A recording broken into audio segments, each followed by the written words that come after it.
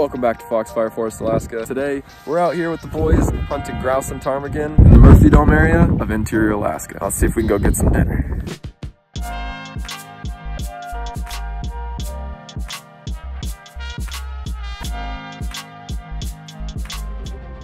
Grouse come to the road to fill up on grit, so it makes it easy to spot them as you're driving, but it is unlawful to discharge a firearm on, from, or across the driven surface of the road. So my plan was to push this flock into the scrub and then go in after them.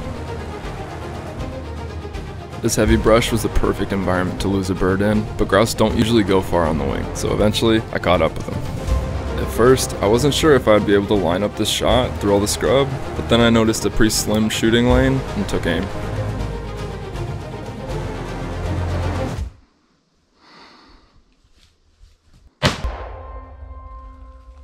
Got it. Thank you for your sacrifice. In the following scenes, my dad teaches me how to quickly clean my first grouse, and I'd like to share that valuable knowledge with you all, but it is a little graphic, so if you want to skip to the next part, that's totally okay with us. Step 1 is to spread the wings out and put one foot on each side, very close to the bird's body, then firmly grasp each leg in your hands. You kind of stand up, slowly bending at the waist, pulling with the legs. There was a lot less resistance than I thought there would be here. It's not a rough grouse, because that would be white. Okay. Now you want to cut it at each place where the wing joins the body. Exactly. Careful with your fingers there. There you go. There you go. There's the berries that just ate. Yep. And then you just kind of cut, snip, snip, right there and there. And that one didn't come out entirely clean. I've seen them where the feathers have gone, and it's you just have the two wings and the breast. Yeah, I think I didn't do it correctly. You don't look like you did poorly either, though. And we're done. Dinner. With my dinner in the bag, we hiked up a nearby mountain to see if we could find a cool spot to fly the drone. If you know where to look, there's incredible abundance here in Alaska, but it's often spread far and wide over difficult terrain.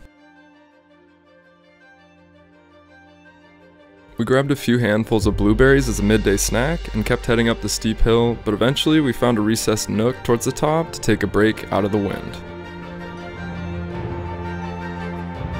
The view was incredible.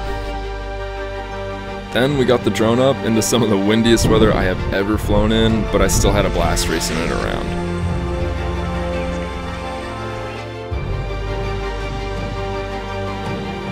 From here, we were able to see the Minto Flats area that stretched out to the horizon. Then all too soon, it was time to say goodbye and head home to grill up our catch. To debone my grouse, I'll be using a beautiful knife from the legendary Eagle River Knife Company. This was a wedding gift from my good friend Vito, so thank you and shout out if you're watching, man. Amateur knife work aside, the goal here is to basically just follow the breastbone down and shear off the breast meat on each side.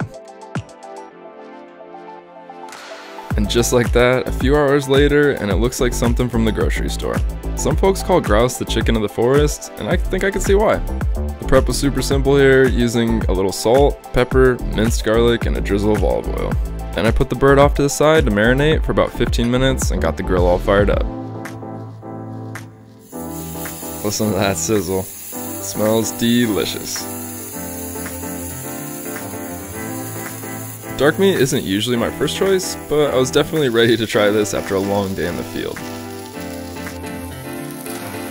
Once the grouse has reached an internal temperature of about 150 to 160 degrees Fahrenheit, it's ready for the plate.